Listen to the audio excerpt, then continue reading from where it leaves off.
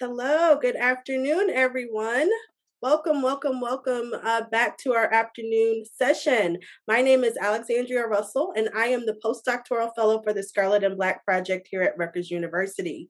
It's my pleasure to welcome you back again. All of our Zoom webinar sessions will be recorded, and we have closed captioning and a live transcript available at the bottom of your screen. We are already off to a great start and have had so many in the audience join us from all over New Jersey. We have people from Philadelphia, Virginia, and even Ocean City, Maryland, where I would like to be this weekend. Please let us know where you're joining us from in the chat. And remember, you can enter all your questions in the Q&A box.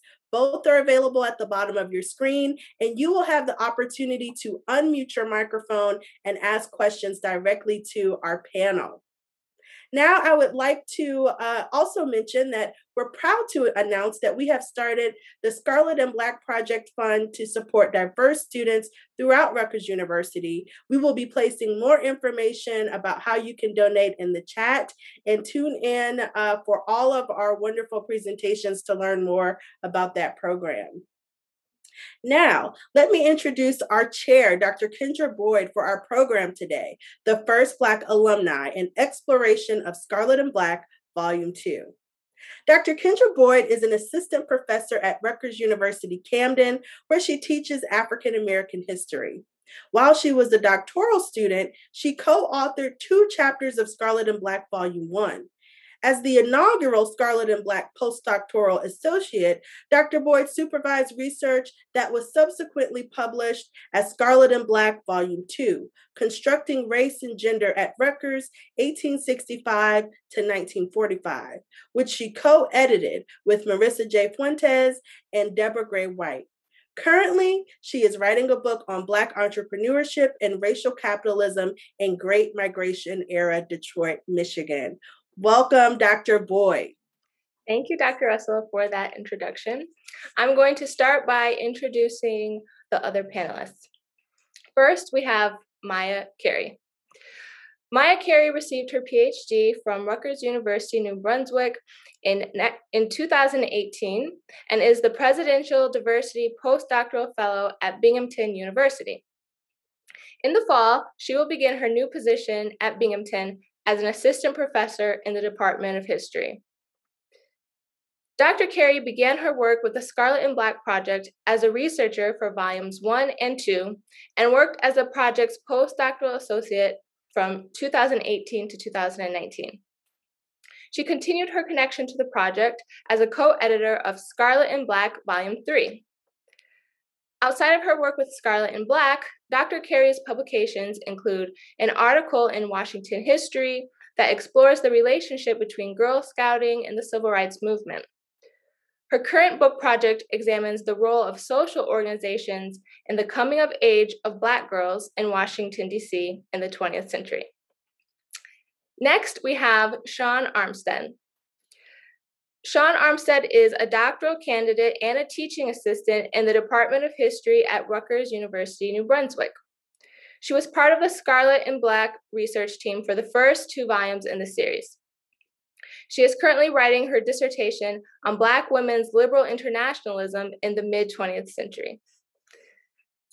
And finally, we are thrilled to have a distinguished alumnus with us today, Mr. Bruce Hubbard. Bruce Hubbard is the principal of Bruce A. Hubbard, PC, an independent law firm where he has practiced law in New York City. He's a graduate of Rutgers College, class of 1969, and was a member of Cap'n School, the senior honorary. He's also a graduate of the Harvard Law School as a Huber Foundation Fellow.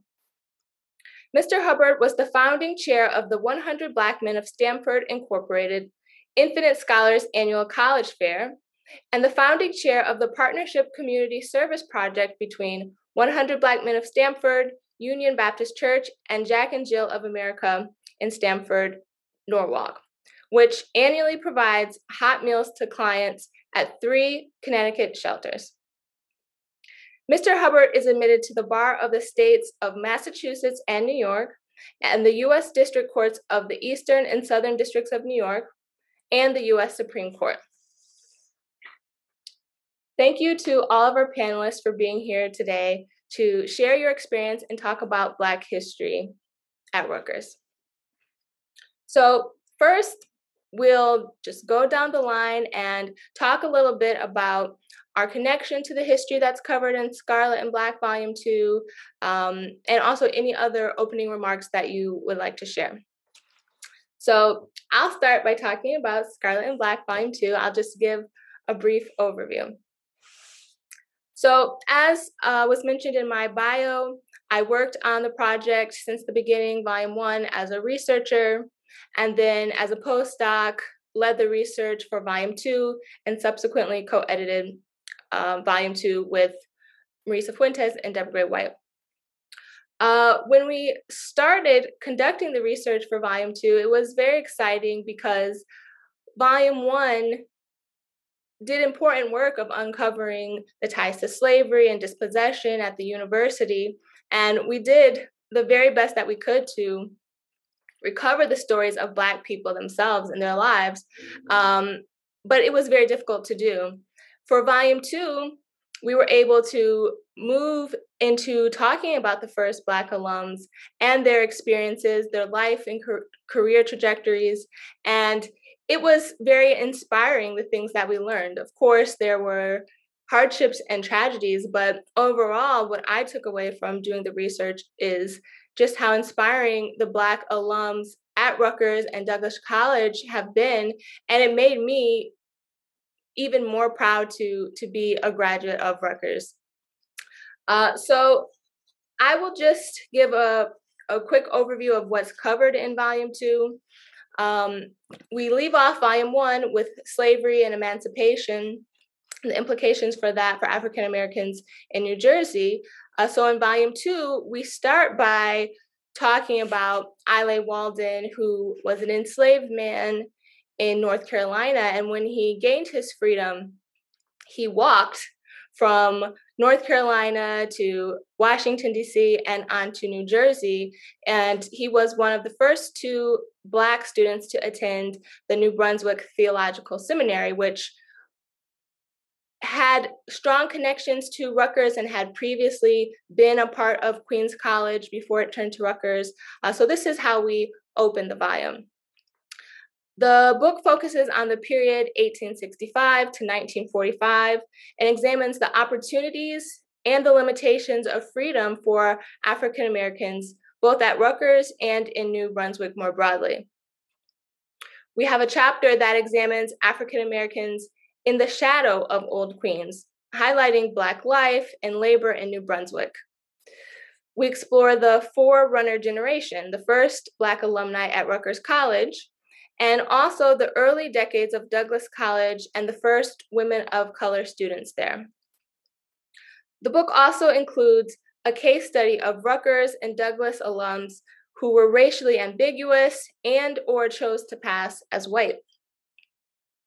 The book explores the social activism and race work of Black students and alumni at the local, national, and international levels.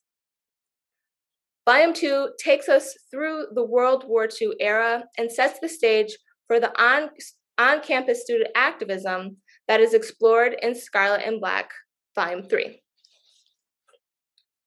Okay, so next we will have Miya Carey, who will provide her opening remarks. Thank you, Dr. Boyd, and thank you to everyone for attending today's panel. As Dr. Boyd mentioned in her opening remarks, I have been a participant in the Scarlet and Black project since Volume 1, first as a researcher, then as postdoctoral associate, and then as a co-editor in Volume 3. Another tie that I have to the project, one that I'm very proud of, is that I am New Jersey born and raised, and I do have family ties to New Brunswick. So being part of this project has felt very personal, but also very exciting to me. So I would like to say a bit more about my specific contributions to Volume 2. So I, along with my co-writer, Pamela Walker, we wrote the article for chapter 4, which chronicles the experiences of Douglas College, which was originally known as New Jersey College for Women when it was founded in 1918. We chronicled the experiences of the college's first Black and non-white students of color, as well as doing a little bit of history on some of the first Jewish students at New Jersey College for Women. So I'm just going to briefly kind of talk about what we covered in that piece. So again, although the article focused primarily on Black women, we were also able to recover some of the experiences of Douglas's first Puerto Rican and Asian students. So as far as the sources that we used to write the piece, the University Archive and Special Collections was very crucial to our research. We looked at the Red Book, which was the student handbook. We looked at the Quare, which was the New Jersey College for Women yearbook. We looked at the school newspaper, and we also looked at the Chanticleer, which was the humor magazine. And we also looked at previously conducted oral histories. And these sources really allowed us to understand what Black women and other women of color, what they read on campus, how they were thought of by their fellow classmates, etc. One aspect of the Scarlet and Black project that I deeply appreciate in each of our volumes, but specifically the second and third, is our focus on the students themselves.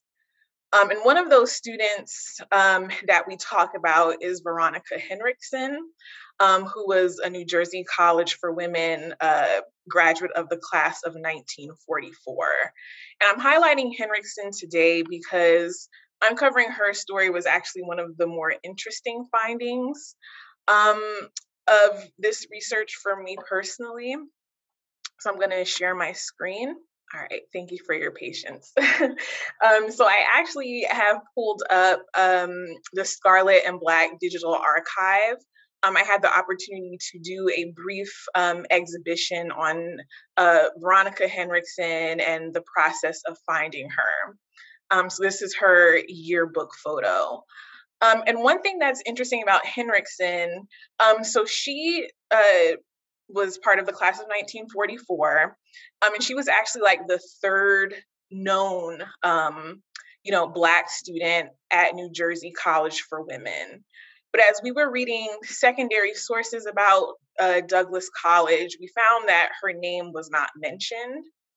But after digging through the yearbook, just kind of like identifying phenotypically people of color, also looking at census and draft records, we were able to track down other members of Henriksen's family in the census records, and we came to the conclusion that Veronica Henriksen was indeed a Black woman.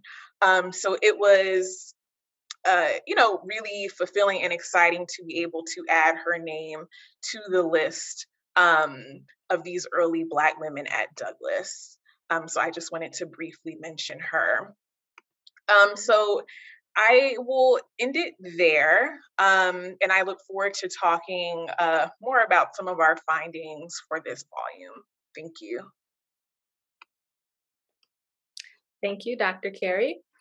Next, we have Shaun Armstead. Hello, everyone. I want to second gratitude for y'all coming to our presentation. As Professor Boyd mentioned, I am a doctoral candidate in the history department at Rutgers, and I contributed to volumes 1 and 2 of the Scarlet and Black project. And really for volume 2, I co-authored chapters 3 and 5. And chapter 3, right, I particularly contributed research on Edward Lawson, the second Black student at Rutgers College, then Rutgers College. And then in chapter 5, I discussed Julia Baxter Bates, the first Black woman known to attend in JCW, and then her cousin Malcolm Baxter, who attends Rutgers at the same time. And it's actually kind of interesting how that chapter came to be. And I think the story is kind of emblematic of how race functions less as a biological fact and more as a destabilizing logic to some extent. So we know about Julia Baxter Bates, but I found out about her cousin Malcolm by accident, really, just by scrolling through yearbooks and seeing his last name as well as the address, which was the same address that Julia Baxter Bates was living at while she attended NJCW, because famously she wasn't allowed to reside on campus. So she had to commute from Newark. And they both Baxters, Malcolm and Julia, lived with an aunt in Newark while they attended their respective institutions. And so I think this chapter in a really important way highlights how Rutgers contributed to the kind of efforts to stabilize race and to make it factual, and how these two cousins confounded that attempt and that goal, that motivation. And so through oral interviews, census records, images, and newspapers, I came to encounter these cousins, and how Blackness slips in and slips out of their lives in really crucial moments. Through my oral interviews with Malcolm Baxter's relatives, surviving relatives, it recalled that this history, right, is a very, very important to Rutgers University as far as the institutional history, but also that it's a family history as well. And I think that is kind of where I am most interested as far as how this family history becomes becomes part of Rutgers, and how it's this really interwoven kind of history that's not always neat. And so I think I will stop there and return the stage, so to speak, to Professor Boyd. Thank you. Thank you, Professor Armstead. Next, we will have comments from Bruce Hubbard. Thank you very much. I'm happy to be here today. I didn't contribute anything to Volume 1 and 2 of Scarlet and Black, but I'm here today because Paul Robeson has always been my idol and my lifelong hobby.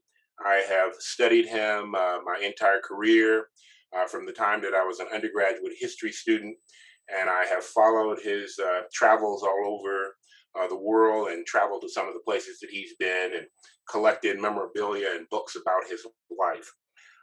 I was asked to comment about Paul Robeson's impact on subsequent Black students who came in my era in the 1960s, and to talk about the differences between the forerunner generation and life at Rutgers and our experiences when we were there.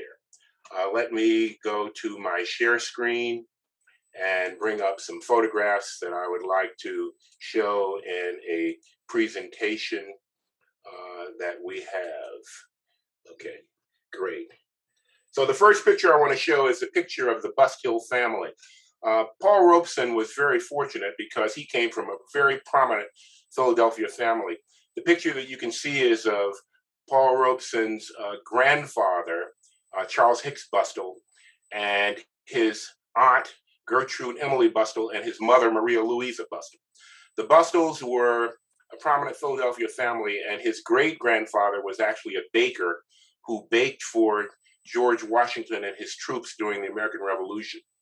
Maria Louisa Bustill was college educated and was a school teacher before her death in a fire in 1904.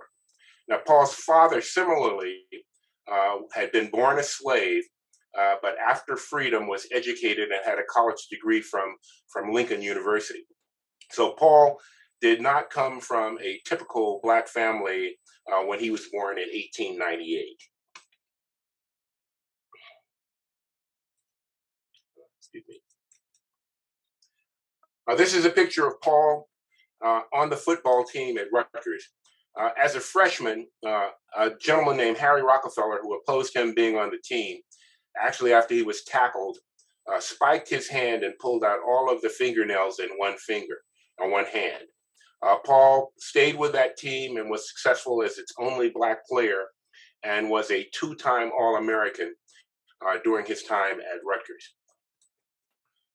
He was an example for us because there were very few Black students at Rutgers when he was there. When I was there in the 1960s, there were at least 50 of us, I guess, during my years, and probably more by the time I was a senior. But Paul had a support group. This picture shows Paul with friends while he was an undergraduate at Rutgers. And you'll notice that a lot of the friends in these pictures have on military uniforms, which means in the period from 1915 to 1919, they were in both the Navy and the Army. In the picture on the right, you see Paul on the left, and the four gentlemen who were his friends, two are in the Navy and two are in the Army. And then you see a picture of Paul with some women friends while he was an undergraduate. And I was fortunate enough to know one of these women who had dated Paul and his friends when he was in college. So despite the fact that he was one of very few Black students, he did have a social life that was unrelated to the university. This is a picture of Paul in the debating society. And Paul was a champion debater in addition to being a singer and an athlete and a scholar. He won every debating competition that he was in during his whole 4 years at Rutgers. Paul's senior graduation picture and Paul being inducted into Cap and Skull in 1919. This is interesting because both Jerry Harris in the class of 69 and I were inducted in the Cap and Skull 50 years after Paul was. And it was interesting to see the listings in the book 50 years later. Paul originally, most people don't know, attended NYU Law School. And after he met Islanda Cardozo Good, who subsequently became his wife, she was a graduate student at Columbia, and he transferred to Columbia. You can see this picture in the inset. Paul doesn't look very happy. His years at Columbia, which were the last two, he was pretty isolated, was the only Black in the class. Paul got a full scholarship to Rutgers, but at Columbia, he had to finance it on his own. So he dropped out and coached football at Lincoln University and played pro football to finance the remaining years of his law school career. And afterwards, he went to a major law firm on Wall Street where he was not treated properly in terms of having client contact. And encouraged by his then wife, Islanda, left and went off into a career of acting and singing. This is Islanda and Paul coming back from their first trip to Europe in 1927. She was a major power and manager of his career. She had attended the University of Illinois Champaign-Urbana and a graduate student at Columbia, and was a major factor in his political career. She had two brothers who left the United States and moved to the Soviet Union in the 1930s and were very active politically, both in Pan-Africanism and in the Caribbean. The second picture of Paul after he retrieved his passport and was able to travel again in London in 1959. And finally, this is a picture of Paul with Nikita Khrushchev in Yalta in the Crimea in 1958. Paul was active with the Soviet Union and had his son educated partially there. And this was part of the reason for his persecution, because his affiliation with Russia, because of their professed equal treatment of Blacks around the world. I'll stop there and be available to listen for questions later on. Thank you. Thank you, Mr. Hubbard. Okay, so can all of our panelists please turn on their cameras and microphones so that we can be together and have a conversation? So thank you so much for your opening remarks. They were very insightful, and I hope we can have a lively discussion. So I wanted to start out by asking a question for Miya and Shaun. Dr. Carey and Professor Armstead, if you can talk a little bit about the first women at what would become Douglas College, and the way that their combined gender and race shaped their experience at Douglas and in New Brunswick. I'm happy to start off with answering that question. So as you, gestured to in your question, Black women and women of color were at Douglas were constrained not only by their race, but also by gender and ideas about gender. So, to give like a couple of examples of, kind of like what it would have been like to be a student of color at Douglas in these early years or before World War II. For example, and I believe that this was mentioned in the opening remarks, but Black women were not allowed to live on campus until 1946.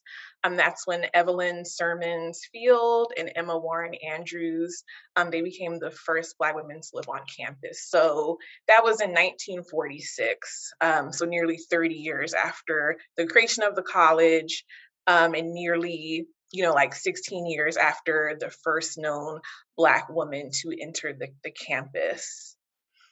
And as I mentioned, they weren't restrained just by race, but also by gender. So one thing that we looked at in our research was the Red Book, which was the student handbook. And you see how students, regardless of their race, because they were women, their movements were literally like constrained. So there were rules about what restaurants they could patronize in downtown New Brunswick without a chaperone. But if we think about during that period, what that could have been for a Black woman who, because of discriminatory practices that she might have faced by business owners in New Brunswick, she's already kind of constricted in places where she could go. So I hope that that's clear. And then, yes, and then women at NJC, they both created and were also subject to racist imagery on campus, which has been documented in the Chanticleer, which was a humor magazine, and the Queer. So I want to share my screen briefly. An image in the 1941 Queer yearbook. So as we see here, this was a photograph taken during Parents' Day. This photograph appears in volume 2. And we have members of the junior class participating in the 1941 Parents' Day. And if you see the student who's the second from the left, you can see that she's dressed as a mammy in blackface. And this is 1941. So students like Veronica Henriksen would have been on campus when this happened. So you can imagine how, traumatizing that likely was. And then another thing that I want to add, one thing that I found interesting was that these women often, these Black women were often very involved on campus. So despite the fact that they couldn't live on campus, they still were active participants in student organizations, like the Glee Club or student government. So they were heavily involved and seemed to be well liked by their peers. It doesn't mean that they didn't experience microaggressions. But one thing that was interesting is that unlike the early Black male students at Rutgers that are discussed in chapter 3 of the volume, Black women seem to have been less vocal about experiencing racism on campus and seem to have been a little bit less militant about addressing these issues. And there are a couple of reasons for this.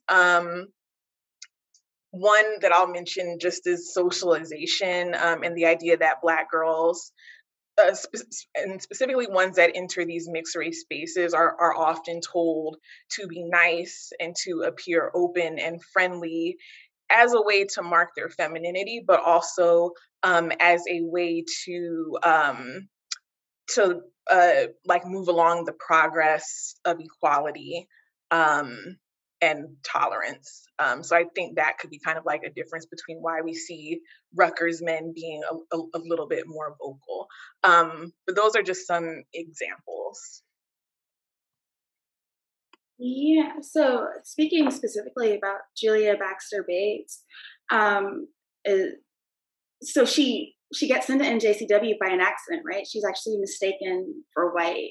And upon her arrival at the campus, according to her recollection, they try to tell her to go home, right? It's really like her father that insists that she stays. But the response, right, from NJC as far as trying to restabilize this kind of racial system that she had confounded or destabilized is that she can't stay on campus.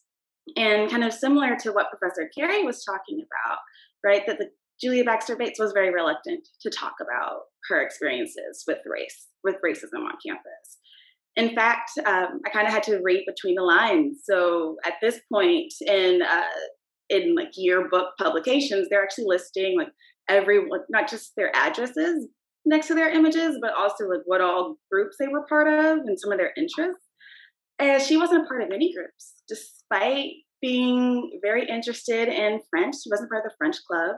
She wasn't part of, soccer. Like she didn't play soccer on campus. And that could very well be because she wasn't able to live on campus, which would have completely shaped her ability to be part of extracurricular activities.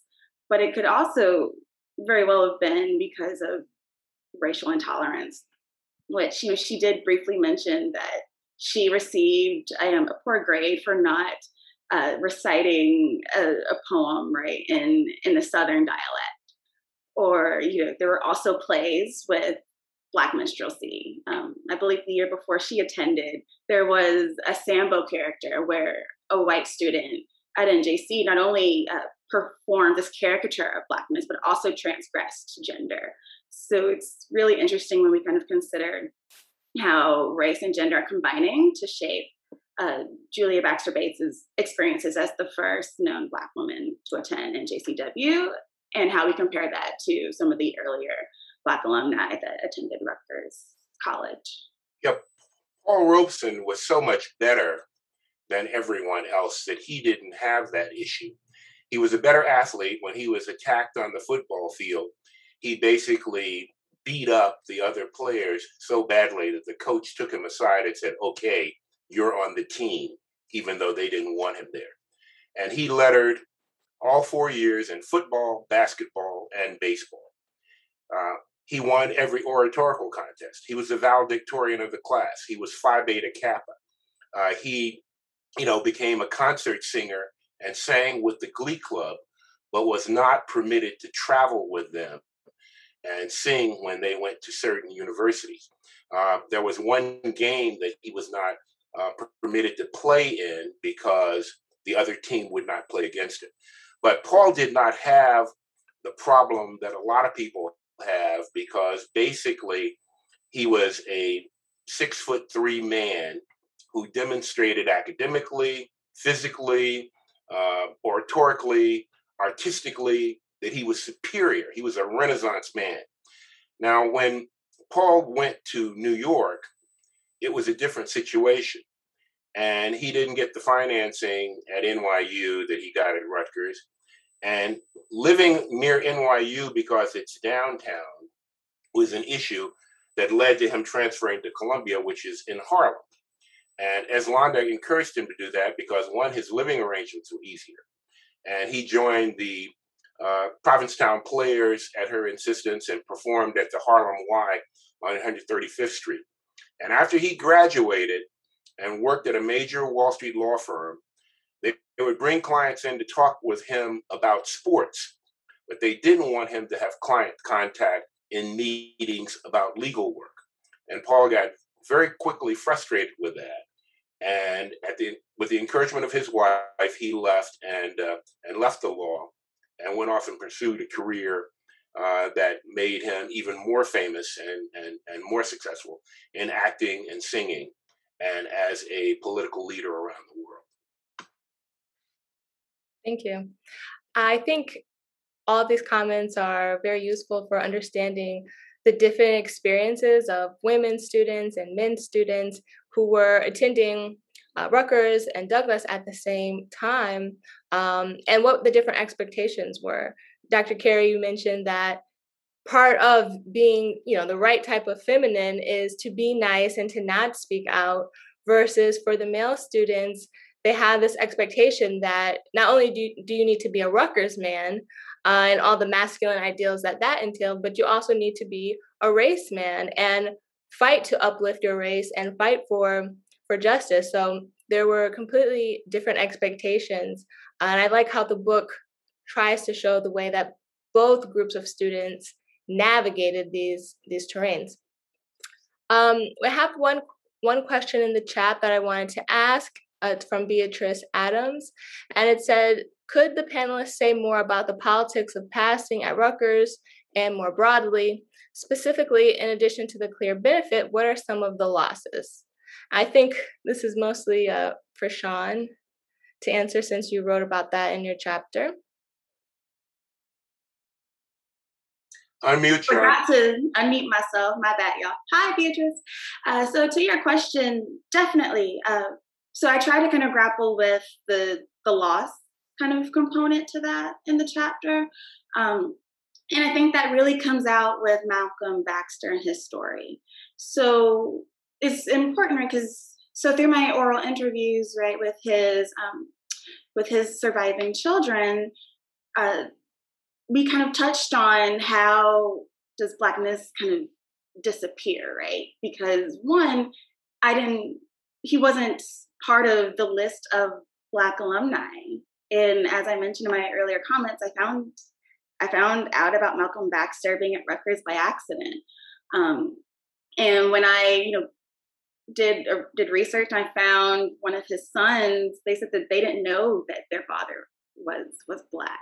Right? Or I'm sorry, his grandchild, that they didn't realize that their grandfather was Black. And then I spoke to an aunt, and really this kind of, from what I gathered from the oral interviews, it doesn't really disappear, right? Like this man's racial identity doesn't kind of drop out until the family expands with marriages, right? And, I think they're still kind of grappling with, what that means, right? So with his daughter, Malcolm Baxter's daughter, she mentioned that there was loss and a sense of regret there. So I think as far as passing, I don't necessarily believe that Malcolm Baxter chose that voluntarily at all. I think that there were personal politics as it related to new incoming members. And so I think that it is important that, yes, there are clear advantages, as the question indicates, as far as passing, right, as far as survival. But I think Malcolm Baxter reminds us in this really painful, but also clear way, that there are some pretty tangible losses as well. If you go back and look at the history and the photographs of all of the HBCUs, Howard, Morehouse, Spelman, etc., and you look at the early graduates, you will see that they're composed of what are a lot of the children who are mulatto. And if you look at the early records of who worked in Washington, D.C. for the federal government, you will see that there were a lot of people who disappeared.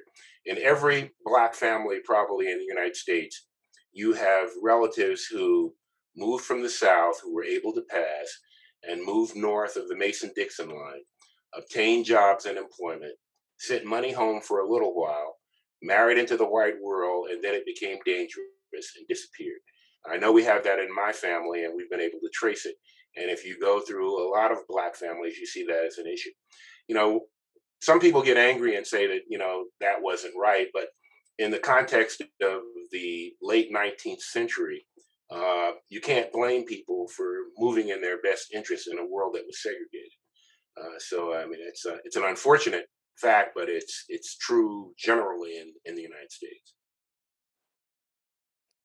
Thank you. We have Jesse in the Q&A who would like to open his mic and ask a question.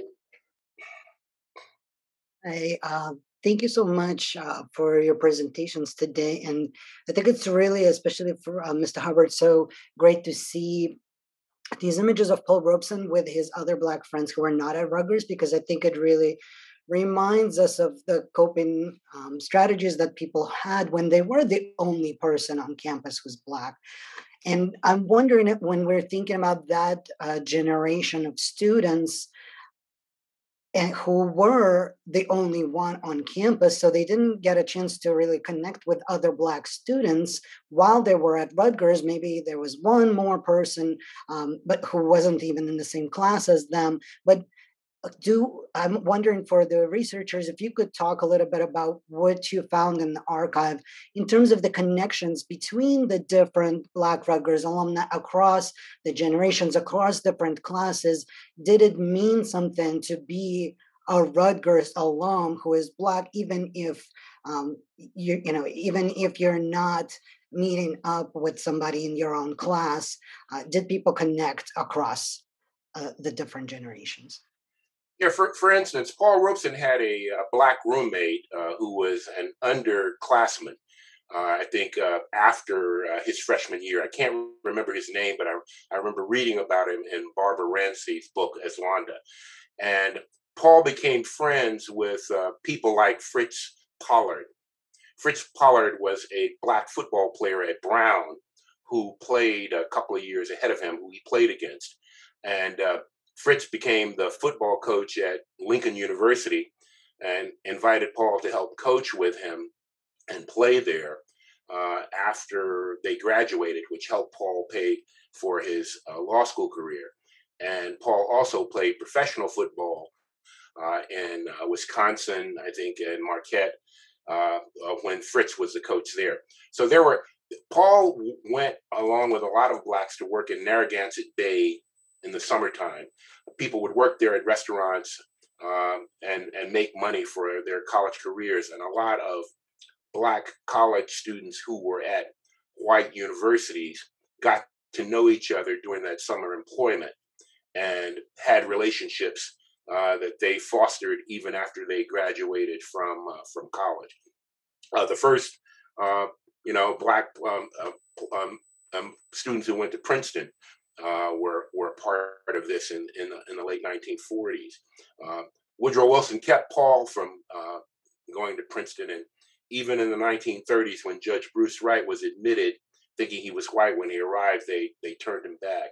And I think the first Black student at Princeton didn't matriculate until 1949. So Rutgers was way, way ahead.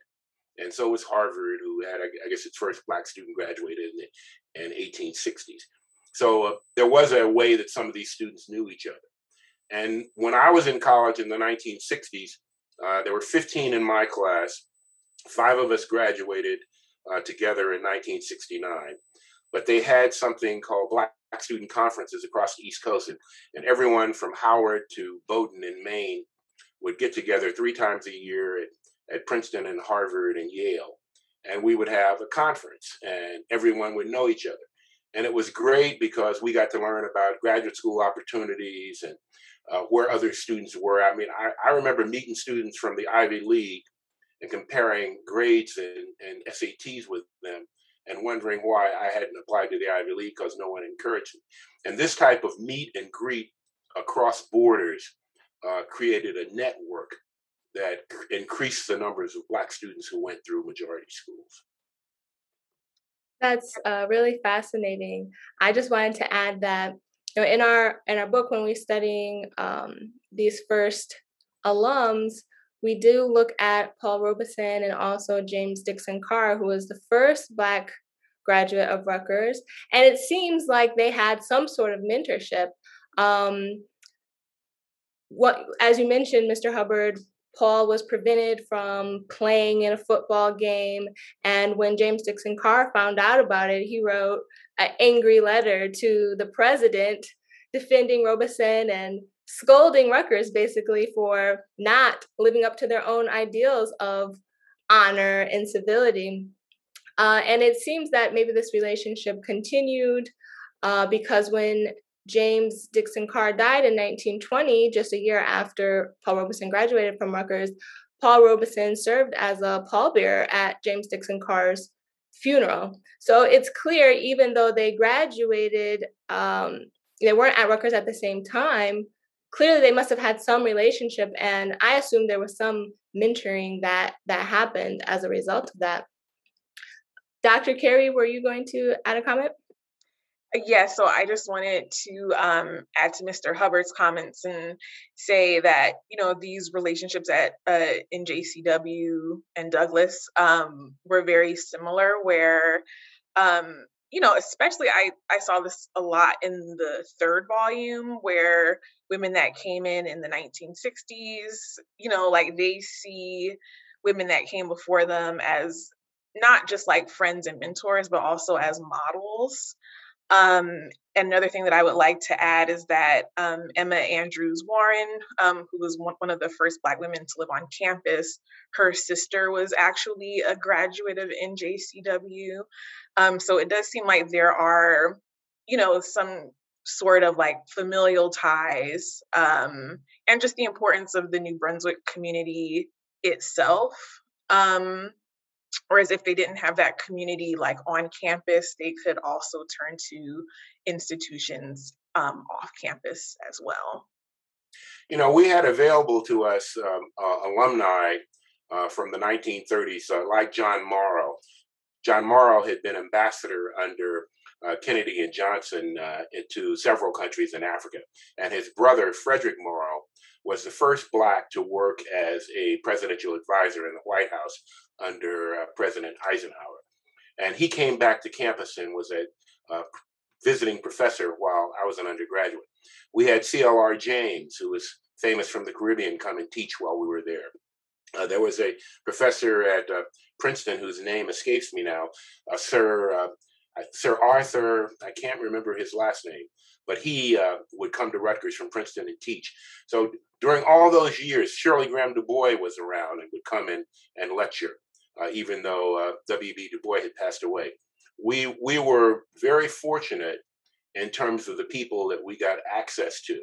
And, there were magazines and things like Freedom Ways and publications and things that having access to New York because we were at Rutgers was also an advantage. Now, people don't realize that on Jamel Terrace, where Paul Robeson lived, James Weldon Johnson, the first Black woman DA in New York who convicted Lucky Luciano and Paul Robeson were all next door neighbors on Jamel Terrace. I mean, there has always been a network, especially in Harlem, of people who were educated and were involved in civil rights. Okay, I have in the queue a comment from Valerie Anderson. If you'd like to unmute yourself and give your comment. Good afternoon. First of all, thank you all so very much. I am absolutely enjoying this. I've enjoyed being a part of whatever the Associate Alumni of Douglas College could provide in terms of the research. But I just wanted to kind of point out that I had the personal opportunity to talk with and to know Evelyn Sermons Field, class of 49, who passed away in 2015. And of course, Emma Andrews Warren, class of 49, who, to our knowledge, is the oldest living Black Douglas alumna. And I just wanted to share in terms of the comments about, the activism while they were students on campus. And I want to just say that and talking to them, they were well aware of their environment. And it was a thing of survival, and also was very strategic of them in terms of how they, if you want to say, maneuvered and operated on campus as students. And remember, their intent was to get an education against everything that didn't want them to have an education. And so they used their voices in other ways. Evelyn was very involved outside of her academic world. Having been raised in Somerville, she knew Paul Robeson. Paul Robeson graduated from Somerville High School. And so that involvement, and as was already said, with Paul Robeson being a voice, it kind of helped her. And then, of course, the Urban League, because it was really the Urban League's pressure on Rutgers in terms of getting them to be able to live on campus. And so they used their resources. But I just wanted to kind of point out that don't view them as weak. They were far from weak in terms of their approach to being, some of the first Black students at NJC, and now with Douglas. So just wanted to share that information. I wanted to echo that because I know that I knew Miss Sermons also, and I can't remember the young woman's name. Her name was Bessie, and she was from Newark, and she was on the Board of Governors. And I know she was a great support to us during the time that we were undergraduates. A lot of the women who graduated from Douglas remained in New Jersey and were involved in education. People like Bernice Venable and other people who are still around today. They were the backbone, as most women are in most organizations that Blacks have. The people who you could count on to make certain that the organization continued and operated the way that it was supposed to do. And so they were always there with support, with an institution that you could count on that would carry forth from one year to the next. I just wanted to just say in response to Ms. Anderson, thank you for your comment. And I don't know, Dr. Carey, maybe you're about to shout out the AADC. Probably. Okay, you can shout out the AADC. Yes, the AADC was so crucial in getting this research done, and they were, Ms. Anderson and her team were just so generous with their time and with their resources, and we truly couldn't have written this chapter or the work that we did in volume 3 without their help. So I just want to publicly thank Ms. Anderson and the AADC. Again, their contributions were so crucial. And just to echo, I completely agree. I definitely don't see Evelyn Sermons Field or Ms. Warren as passive. In fact, I think that they were I know that they were able to expand how we think of as the Douglas woman. So the Douglas woman is not just, a white middle class Protestant woman, but they expanded what it meant to be a Douglas woman. So just want to add that. Okay, I have sort of a broad question. So can the panelists please provide their insight on how they think the first Black what do they think the first Black alumni tell us about the Black experience at Rutgers and in New Brunswick more broadly? Well, I mean, they set a standard, both the women at Douglas and the men who were at Rutgers, that was a goal for those of us who came behind us. The people who were early forerunners were all outstanding students. They didn't get the opportunity unless they were. So there were no mediocre students, male or female, in the forerunner class.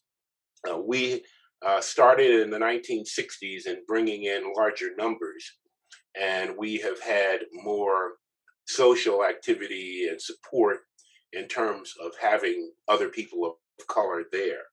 When I attended Rutgers, by way of example, in my class of about 1,100, there were 15 Blacks.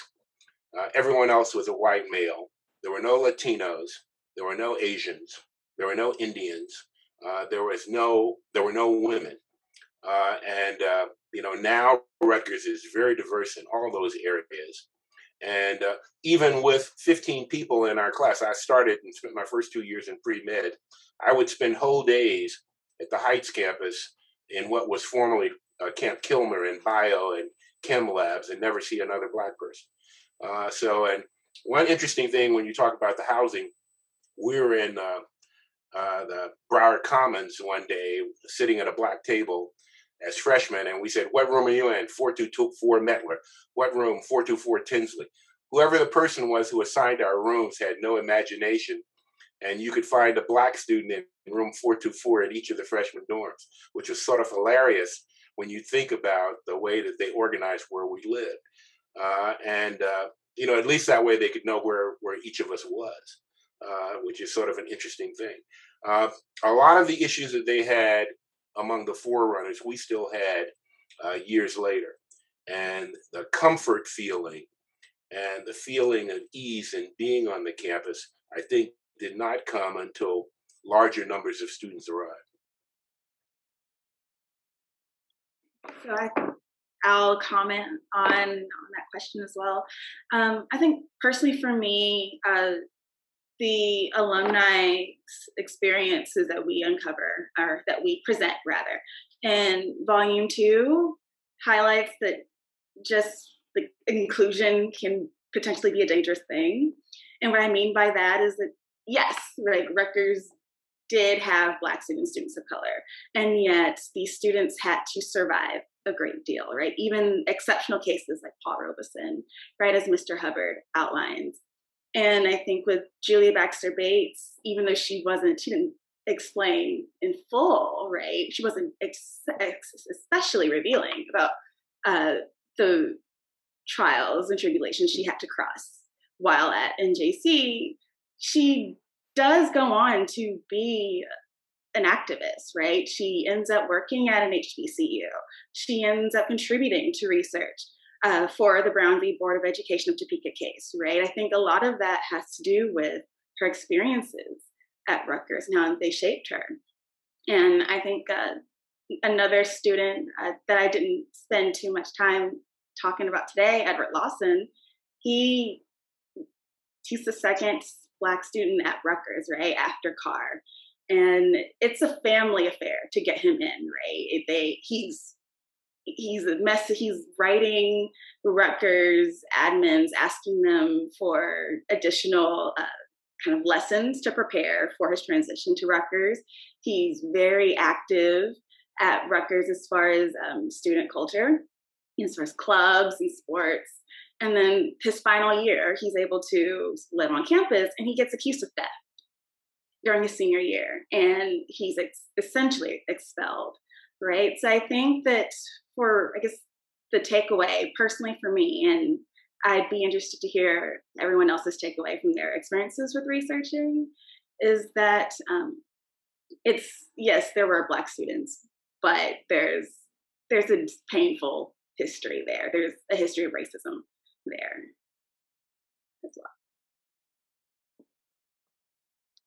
Yeah, I agree with all of the points that have been made. And I think to kind of piggyback off of a more recent comment about the trajectory of, the forerunner generation, speaking about students at Douglas, they went on to do very, wonderful things. And I guess a relationship that I see between a lot of the NJC graduates is this commitment to service.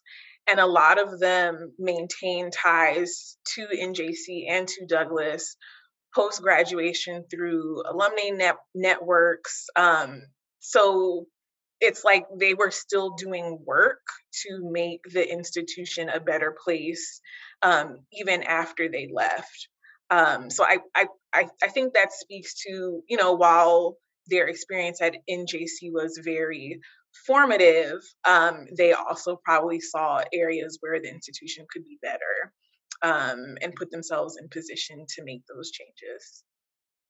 Okay, we have 2 questions in the chat. I'm going to ask both of them, and these will be the last questions before we end the panel. So we have question from Deborah Gray White, Board of Governors distinguished professor, wants to know, can you say a bit about how you think this experience affected your careers as scholars? Do any of the experiences that you researched parallel with yours, or was your academic experience very different? We also have a question from Carey Rael. I'd like to ask a question about the first Puerto Rican and other women of color alumni at Douglas, and how their experiences were similar or different to the Black Douglas alumni. Let me respond to both of those. The first Puerto Rican student at Rutgers that I know is a guy named Jose Torres, and he was in my class, and we were good friends.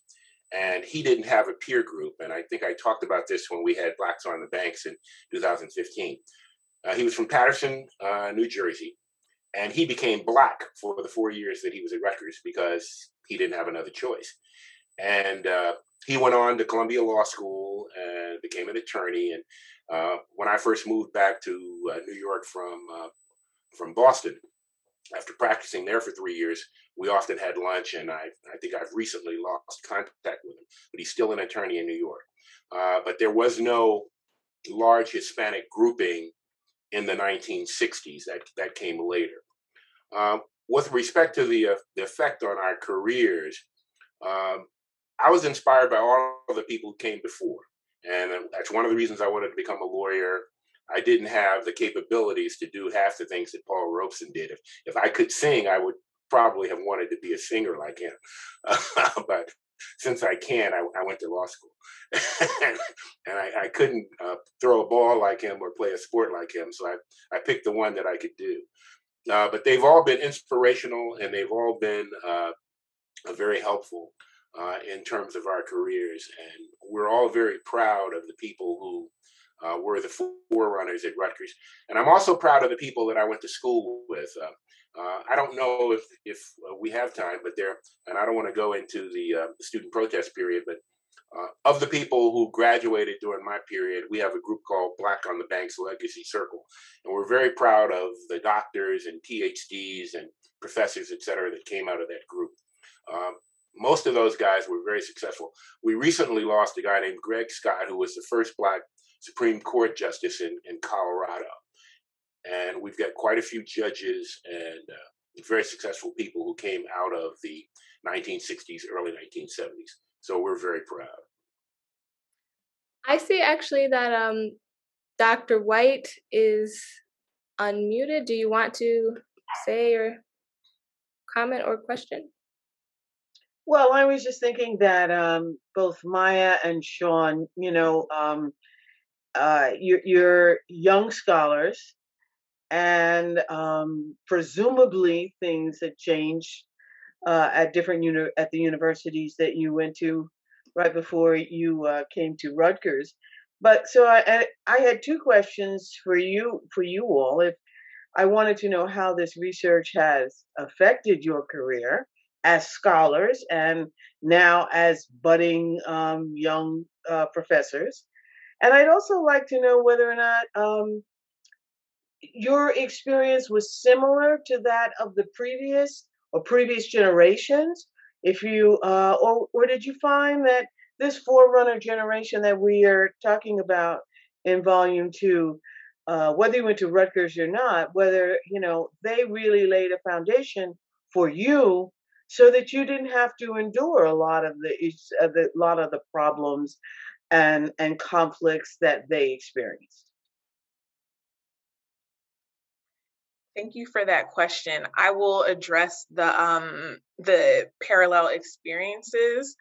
So I did undergrad at a small liberal arts college in suburban New Jersey, predominantly white institution. And I think some of the structural issues that shaped the forerunner generation, that shaped their experiences, some of those issues still exist, maybe in different ways, when I was in undergrad. And again, I went to a predominantly white institution. So I think just like, women that came through Douglas College, how important it was for them to have a community of women, that looked like them and could share their experiences. It was vital to my experience as an undergraduate student, and made me feel more included and less isolated in a campus that's otherwise there's not a lot of people that look like me. And in terms of how this has affected my career as a scholar, I think one thing that the Scarlet and Black Project has taught me is the importance of how our work exists outside of the classroom or outside of an academic text, but the different ways that we can bring our work to a larger public, and the importance of that work. And I'm really grateful for the Scarlet and Black Project giving me those tools, working on my own scholarship is how can I make this more public facing? I just wanted to add on to Dr. Carey's point. I didn't go to undergrad in New Jersey, but I got my PhD, and it for me was so important, as a first generation college student, as a Black woman, to go to a PhD program where there were Black professors. And I know that this is only possible because of the activism that took place in the 1960s and the 1970s, so that people like Deborah Gray White could create a field for Black women's history that we can then come and not be the only ones studying it. So definitely I appreciate the activism of college students earlier on. In terms of my career, Scarlet and Black has been so useful and helpful for me to develop my research skills, help me on the job market. And I'm still using the Scarlet and Black project now that I'm a professor to teach students at Rutgers Camden. And, it's so important for them to know the history around them, not only at Rutgers, but in New Jersey, because it really is lacking the focus on Black New Jersey history. And I'm just so grateful to be a part of this project. And to follow up on Dr. Carey and Dr. Boyd's comments, definitely yes, and all of that for me too. I went to undergrad in Alabama, and when I came to Rutgers, I received a space I didn't actually know I really needed. As far as examples of brilliant, capable Black women who were leaders in their fields, and really brilliant Black women graduate students who offered amazing examples as far as with their scholarship, but also being in coursework. And yes, I definitely agree that legacy, right, that I have been so grateful to benefit from is definitely part of this history. It's a culmination of the history that we've been talking about today, that we covered more deeply in all 3 volumes of this project.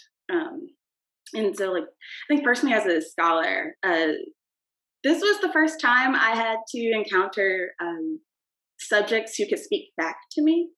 The subjects I study in my dissertation, they've passed, right? I don't have the benefit of being able to talk with them, of being able to ask them questions.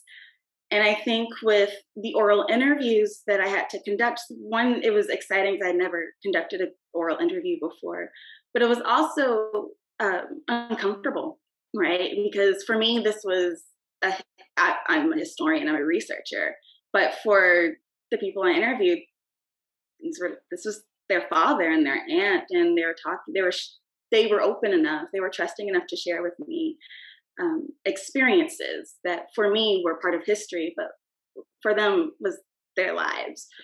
And I found myself being very uncomfortable about asking questions and wanting to make them feel comfortable. So I think it helped me kind of understand more fully the responsibility I owe to the subjects I study, even though they're not here to contest or to encourage. I think it's my responsibility as a historian to present the people I study as full people and not just folks to kind of move the narrative that I'm interested in telling, but that they end up being fully developed people in how I present them. But yeah, that's it for me. Okay, thank you. So we do have a follow-up question from Dr. Marisa Fuentes. So it's a follow-up question from Carey's earlier question. Miya, can you briefly talk about Puerto Rican women at Douglas? Yeah, that's a great question. So with the second volume, you came across 2 Puerto Rican women.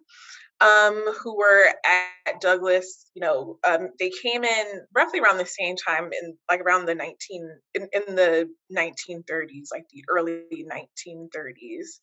And unfortunately, as I was doing research, I didn't find out a great deal about them. Unfortunately, the paper trail kind of runs cold. I do know one of them. It's not clear that she graduated from NJC. She enrolled, but it's not clear if she graduated. And then there was a student by the name of Miya Caballero, who's a student from Puerto Rico. And again, I believe she came in around 1932. And we don't know a lot about her, but similar to the Black women that we cover in the chapter, it does appear that she was, very much involved in campus life. I believe that she lived on campus. So it seemed like she had more so like a typical experience. But again, that's not to say that she didn't experience like microaggressions.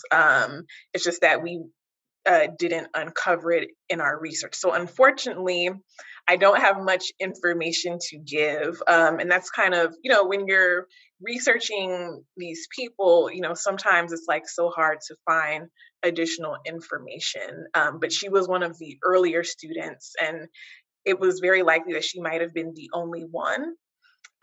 So we can kind of like reconstruct what that might have been for her coming from Puerto Rico.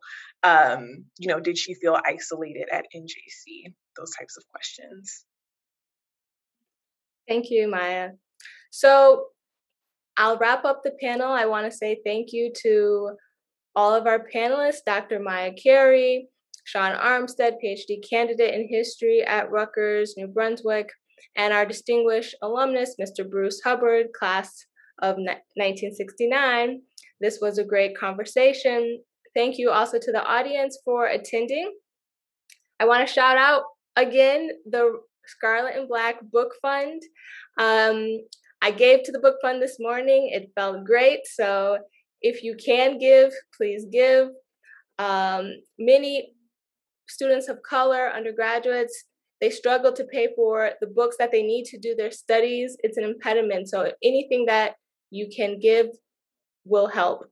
So we'll wrap up, and our next panel is a keynote. Our keynote actually is with Rutgers President Jonathan Holloway later today at 6 p.m.